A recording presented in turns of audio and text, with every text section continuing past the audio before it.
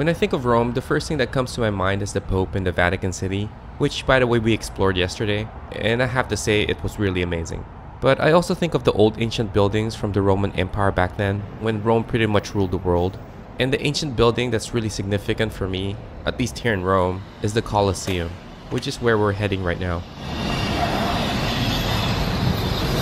Alright. Time to go to the Colosseum. The Colosseum is about a 20-minute walk from our hotel. We could take the bus, which would be quicker, but since we saw how the bus works yesterday, we decided to walk instead. I like it better that way anyway. I get to feel and see the parts of the city you would normally miss if you were in a bus or in some kind of vehicle. Anyway, since most of the restaurants are closed this early in the morning, I think it was close to 8 o'clock, we decided to skip breakfast and head straight to the Colosseum, which we booked a tour that starts at 10. You know what, most likely we're going to miss breakfast completely today, because after the Colosseum, our tour continues on to the Palatine Hill and the Roman Forum. Alright, that's the Colosseum right there. We have to go on that side. Let's see how we're gonna go down to the Colosseum. The Colosseum, also known as the Flavian Amphitheater, is the largest amphitheater of the Roman Empire. You know what? I think it's the largest ever built in the world. Well, this was built in the 70 to 80 AD under the Emperor Vespasian.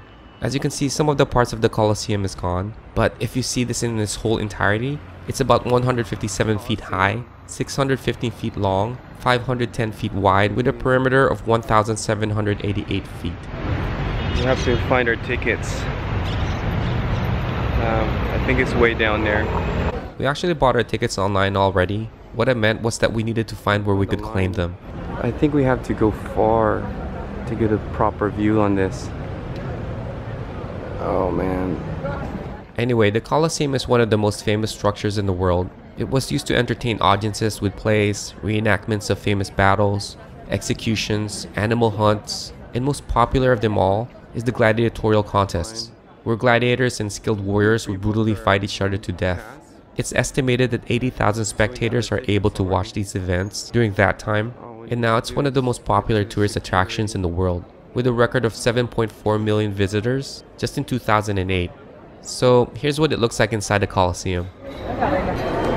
Now we're just gonna explore the place. So the first thing we're gonna go is level 2. We're gonna go up to level 2. The Colosseum. If you plan to come here, I suggest you buy your tickets online because it really helps to avoid the long lines, which could take more than an hour. Anyway, we got the regular tickets, which pretty much gives us access to this level and the first level only. We could have gotten the guided tour tickets, which takes you to more spots like the platform you see down there and the tunnels underneath. Well, finding a seat here as a spectator back then was a little complicated. I found out that there are levels to the seating arrangement, and it's based on social ranking. There are special boxes or box seats at the north and south ends of the Colosseum. It was reserved for the emperor, which of course had the best view of the arena. Well, right around the box level was a platform for the senatorial class, or the senators. Some, by the way, had their names carved on the stone seats. Then right above the senators are the noble class, and above them are for the ordinary Roman citizens, which were divided into 2 sections, the wealthy and the poor. I'm not sure if our tickets allow us to get to that platform. Maybe there's a way to get there on the first level, but we decided to go around this level first so I could get a better angle of the underground tunnels in the middle. The underground tunnels is obviously below the main arena. The arena, by the way, was about 272 feet by 157 feet of wooden floor, and it's all covered with sand. The tunnels under the arena wasn't part of the original structure, but was added later by the Emperor Domitian. Its purpose was to hold the gladiators and animals before the contest began. You know, the construction and design must have been pretty amazing, because I've read that it had 80 vertical shafts for instant access of the gladiators and the animals. If you're wondering, the animals they had here were lions, bears, tigers, crocodiles, hippos, boars, and elephants. Right where the emperor sat right there. You can still see the marble seats. The Colosseum, if I read it correctly, saw 4 centuries or 400 years of active use. Aside from its many performances and reenactments, More than 400,000 people and 1 million animals died in this arena, and it's all for the sole purpose of entertainment. I guess if you think about it, this place could have possibly been the birthplace of our sports entertainment today, only not as brutal as what took place here. Anyway, as the Roman Empire struggled and the gradual change of people's desire for entertainment, the Colosseum ended in the 6th century AD. Soon after, it suffered some major damage due to earthquakes and lightnings, causing it to be abandoned completely. Eventually, parts of the Colosseum was used to build cathedrals, palaces, and defense fortifications. Plans to save the arena started in the 18th century, but by the 20th century, nearly 2/3 of the original Colosseum was gone, and only in the 1990s, restoration efforts started and has continued to this very day. So this is the seats, the original seats of the Colosseum. Let me get up here, get a proper view here. 6th century AD. Wow. Marble. A lot of people farted on this one, huh? Let me touch it. Why is there a hole? They have like a engraving on it too. Yeah, it has the senator's names. Really? After exploring the second level, we headed to the first level, hoping we could get access to that platform in the main arena.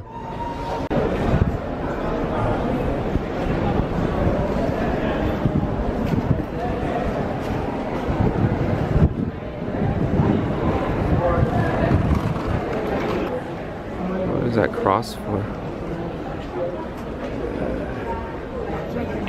That metal cross right there was to commemorate the Christians who were thought to have died or been killed here. It's basically a reminder of the suffering of the early Christians in Rome. So that's the platform I was talking about. Unfortunately, we weren't able to get to it because we don't have that tour. You have to pay more to get through, to get down there. So, doesn't matter. A whole bunch of rocks anyway. Like I said, it didn't matter if we couldn't go there. The view from this level is good enough. It's probably all marble before, huh? It's probably all marble.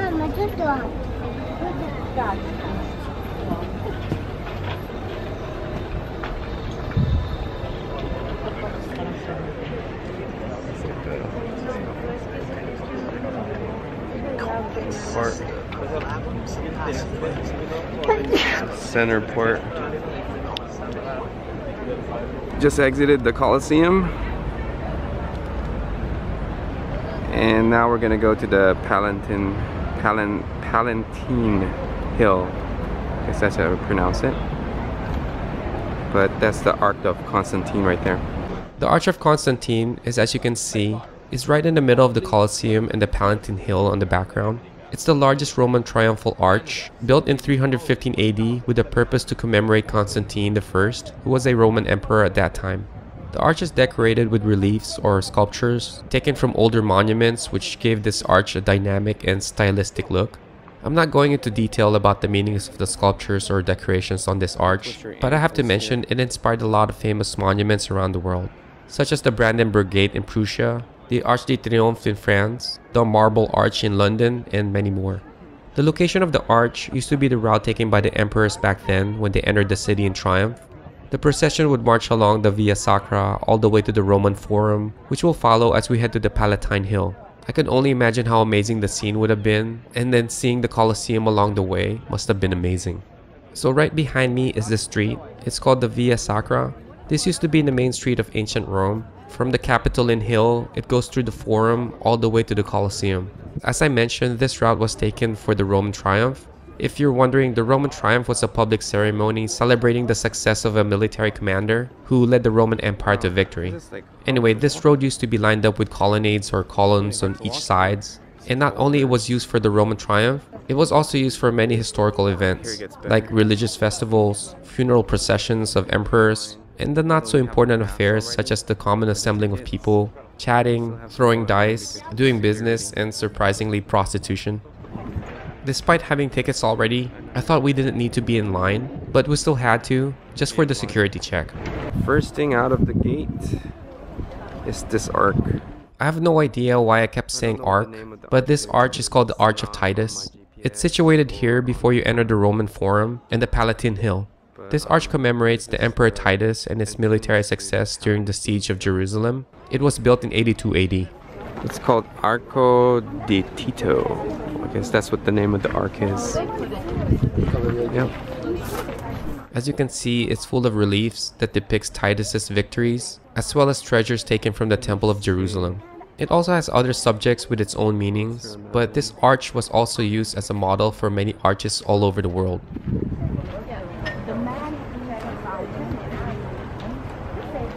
Before we headed to the Palatine Hill, we went around above the Via Sacra just to have a last good look at the Colosseum. I'm not sure if I'll ever come back here again, but seeing the Colosseum in person is really something. Though there's only one thing I can't figure out, is that how come there isn't any restaurants or cafes around here? It would have been nice to have breakfast after our tour inside, since we haven't had anything to eat yet. This is our last view of the Colosseum.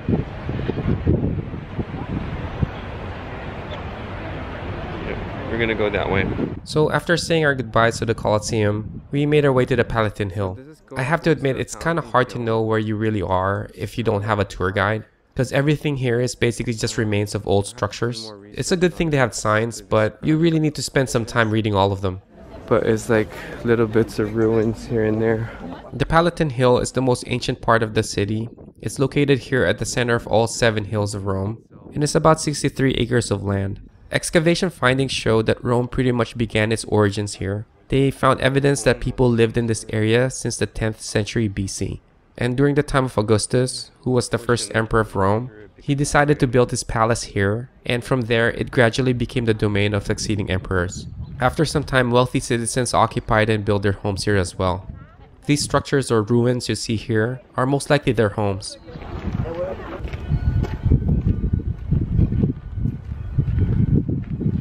After following the path and all these people, we came to this spot on the hill that overlooks the Roman Forum. The Roman Forum, as you see here, is basically a plaza where you will find several important ancient government buildings. Obviously it's in ruins now, but in the past, this forum was the life of the city. They had processions, elections, gladiatorial matches, criminal trials, and was a venue for public speeches. Anyway, you'll find many of the oldest structures of the ancient city here, as well as shrines, temples, and former royal residence. As I figure out where we should start exploring first, I noticed majority of people here didn't have a tour guide. You really didn't need to unless you really wanted to know each site, and finding your way around this place wasn't that hard anyway. So as we went down to the forum, I spotted this area. Some kind of like a cave of some sort. It is a cave. It's not really a cave, it's more like a shrine. This is called the Theater of the Great Fountain. I couldn't find any information about this, but all I know is that it's here at the Palatine Hill. And as we walked in, they had set up some kind of light show or visual effects projecting on the walls. And also what looks like a natural fountain sits right in the center.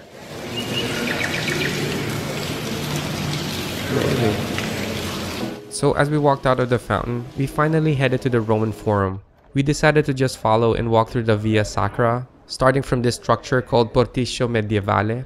I don't know what it is, and I'm sure I'm pronouncing it wrong. All I know is the name. But right next to it is this. This is the Temple of Romulus. It was built in the 4th century, dedicated to Romulus, who was the son of the Emperor Maxentius. I've read that the main building may have been a library before it became a church in 527. And I think this bronze door leading to the building is not in use anymore. This is the temple of Antonius and Faustina. It's right next to the Temple of Romulus and was also made into a church.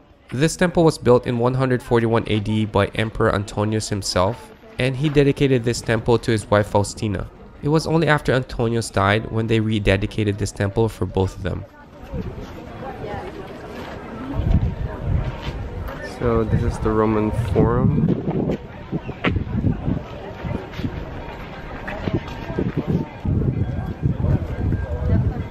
I don't know. It says it's the Roman Forum.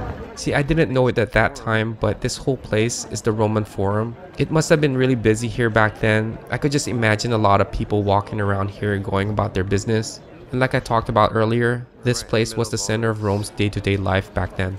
But our next destination, we're gonna go that way, somewhere there. This is the Imperial Forums. It's basically a complex that consists of the Forum of Caesar, Augustus, Nerva, Vespasian, and Trajan. After walking around the forums, we found ourselves here, the Capitol Square, which you'll find the municipality of Rome. This piazza is located here at the Capitol Hill, and the buildings here were designed and remodeled by Michelangelo in the 16th century. And right in the center of it all is the bronze statue of Marcus Aurelius. We walked up here hoping to find a place to eat, but there are no restaurants here at all. You know, normally plazas are littered with restaurants and cafes. Well, this one didn't have any. So we headed down here to the monument of Vittorio Emanuele II. It's located here at the Venice Square. You know, we're hoping to find a place to eat because at this point, I was really getting hungry. But since we're already here, we decided to check out the monument. This monument is dedicated to Victor Emmanuel II, who was the first king of Italy. It sits between the Venice Square and the Capitol Hill. You know, this monument is the biggest I've ever seen so far. It actually looks like a palace or some kind of government building. It stands about 230 feet and 443 feet wide. It was designed by Giuseppe Zacconi and was completed in 1935. The monument features a fountain, sculptures, stairways, columns, and a statue of King Emmanuel. The monument holds a great national significance and is regarded as a national symbol of Italy. But we're not gonna go up there. I don't think you can go up there anyway. I don't know. You want to go up or no? Yeah? Alright, we're gonna go up. Since we decided to go up, we came to this area located right in the middle of the monument. Of course, I didn't know what it was at that time, but this is the tomb of the unknown soldier. It has an eternal flame built under that statue and two soldiers guarding it. The story about this tomb is that in 1921, during World War I, there were 11 unknown soldiers who died and only one was selected and placed here. I'm not really sure if this is as far as people can go, but as I was scanning to find a way to go up, this happened. Okay.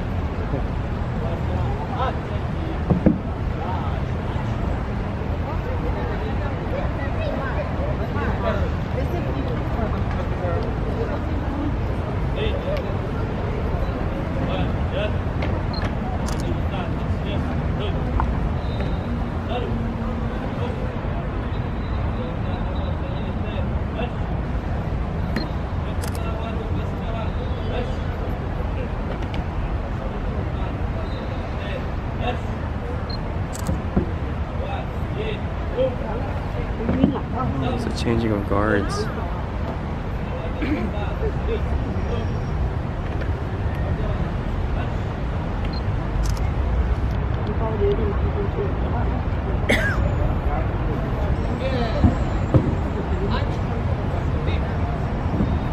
Okay, now we're really gonna find a restaurant to eat because I'm getting really hungry. And we're gonna find a restaurant somewhere here.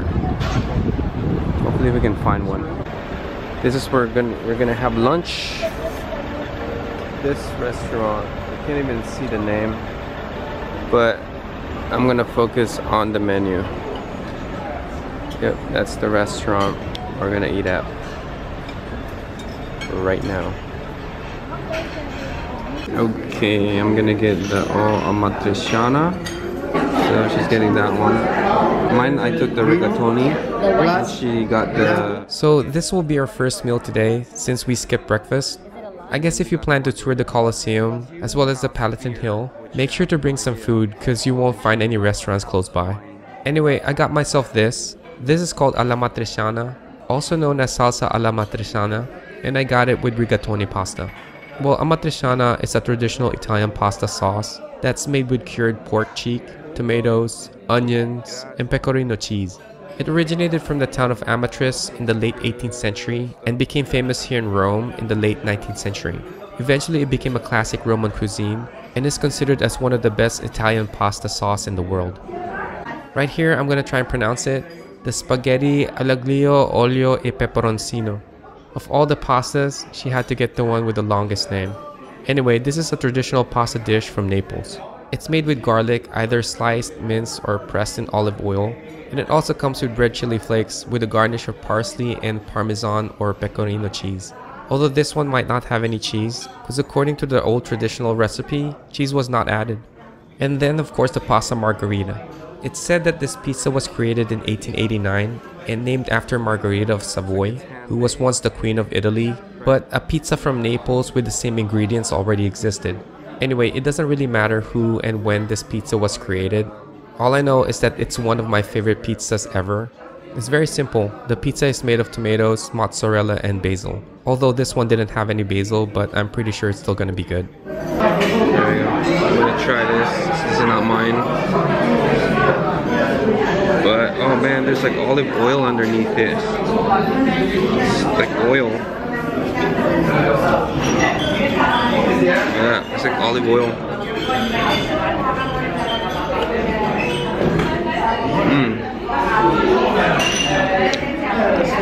You can really taste the olive oil. I think this will be good with like a lot of Parmesan cheese. A lot.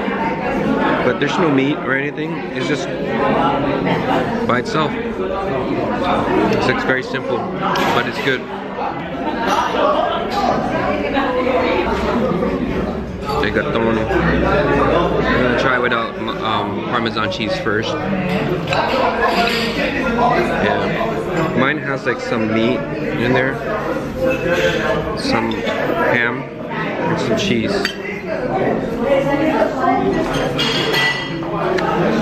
Oh, that's a lot of like tomato flavor. You know the noodles I noticed? They're firm, huh? All the noodles here are firm. You know, this is the deal here. Oh shit. I don't know much of that. I can't have enough Parmesan cheese.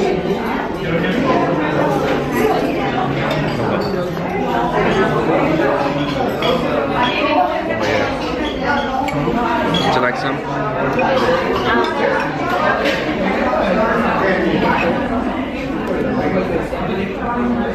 Parmesan cheese.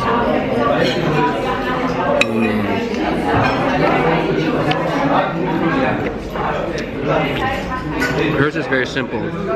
It's like olive oil, some parsley, that's it. But there's supposed to be garlic in there. Yeah, I didn't taste the garlic, but it's very simple. And that's like a good meal, like a simple dish. And it's like olive oil underneath.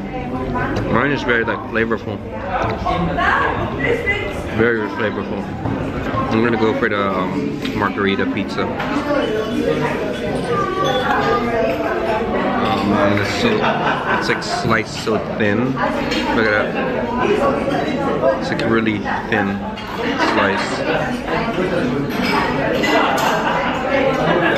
Just the way I like it.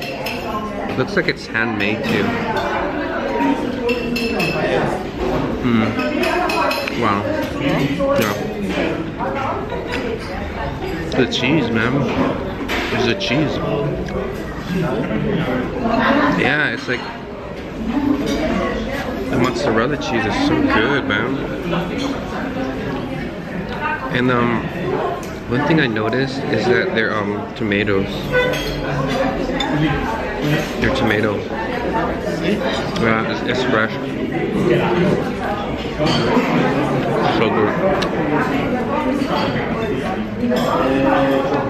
The crust is not as crunchy as the other one that we have, but there's still a crunch in there.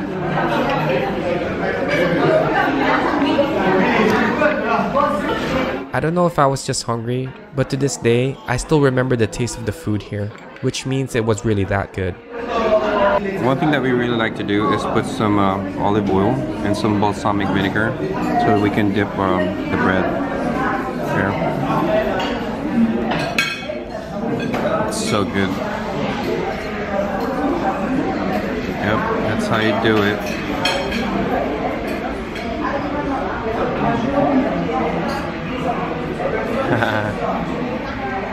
Our next stop is this place.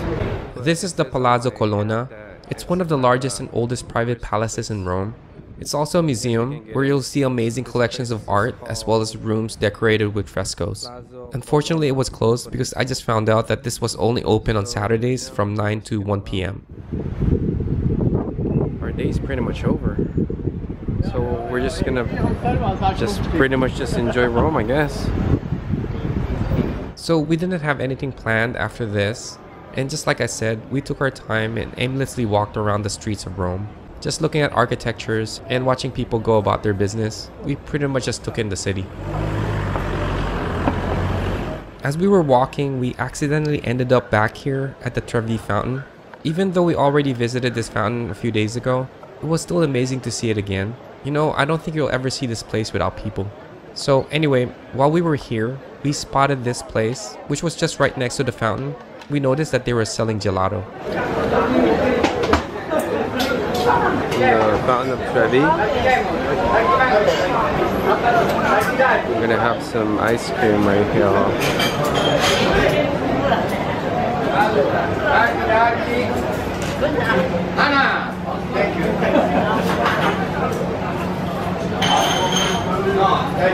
Got myself my strawberry and mango. What is this called? Gelato. There we go. And then this is the coolest part of it all, is that we got it right outside the Trevi fountain. Yeah.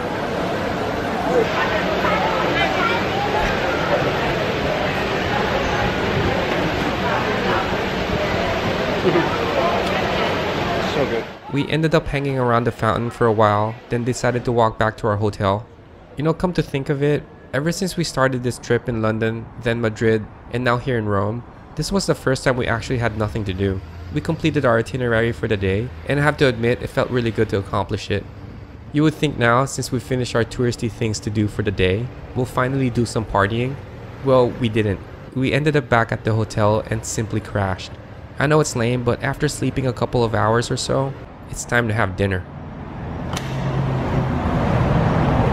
So after we've rested in our hotel, we decided to have dinner again at that same restaurant. It's becoming a go-to now because the price is just right, it's not expensive, and the food is really good. So we'll try another menu, or we'll try another dish and see if it's still good. This is the place.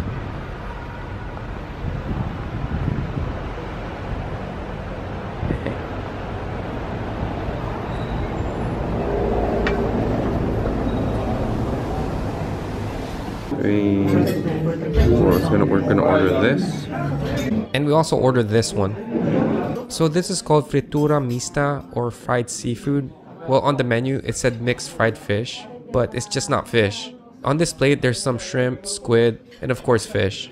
Now I'm not really sure when or where this dish came from, but I'm assuming it originated from a town off the coast of the Mediterranean. Well, I read that calamari or squid, which is an Italian dish, originated in the Mediterranean, so most likely this fried seafood plate came from there. With this plate, we also ordered this. This is called spaghetti alla vongole. It's spaghetti with clams. It also didn't say where this dish originated, but it's very popular throughout this country.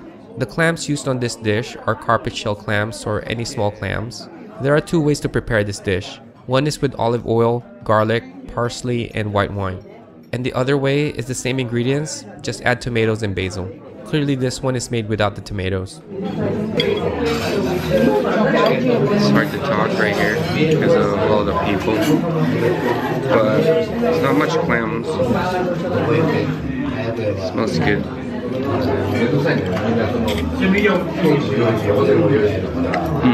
Even though it's my first time to have this dish, I have to say it was really good. I really tasted the freshness of the clams. And also, it might look creamy, but it's really not. That's just mostly olive oil. You know, aside from the firm texture of the pastas here, the other thing I really noticed about Italian pastas is how simple it is.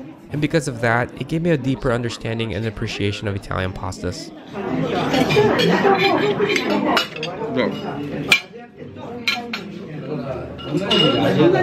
It's really strong, huh? Always.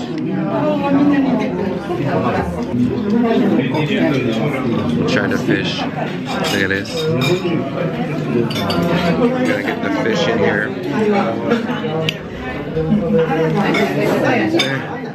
That is crazy. It's like a full fish. Oh man, this fish is good. Like there's sweetness to it. It's like reddish. Here. Go with this one, where you can see the whole head. I have no idea what kind of fish this is, but it was sweet and flavorful. It's kind of reddish.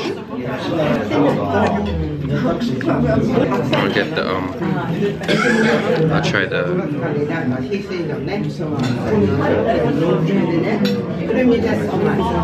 the squid. Let's see if it's like perfectly cooked. Let's see.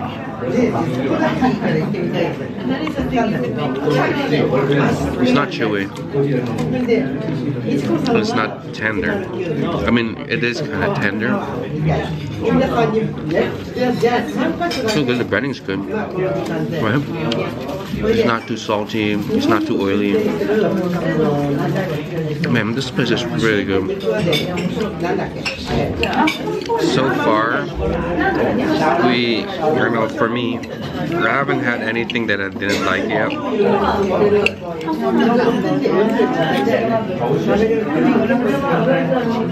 Everything's good. I'll go with the shrimp. So that dish only has like a squid, that fish, and the squid. I mean the shrimp. Oh man. They're cooking the same batter. It's the same batter.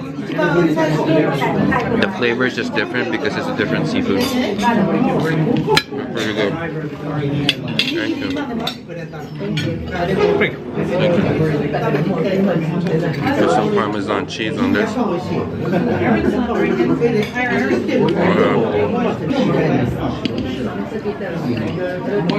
This should bring out the flavor.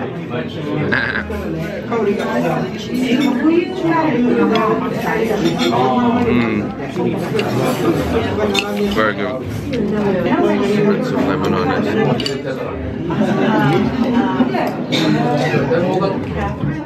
Can you tell we really like this restaurant? Well, it seems like every food they serve here is either good or really good.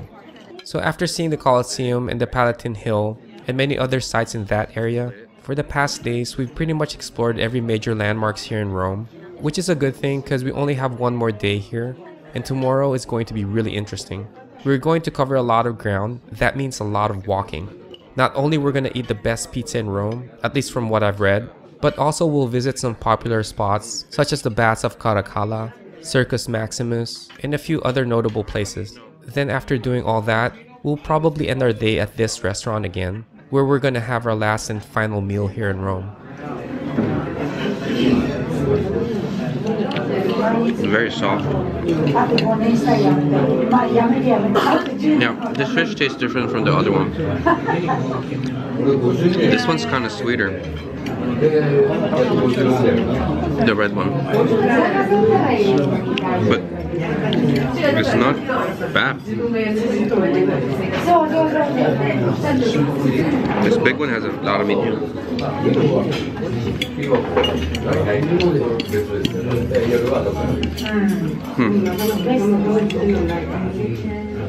Really interesting.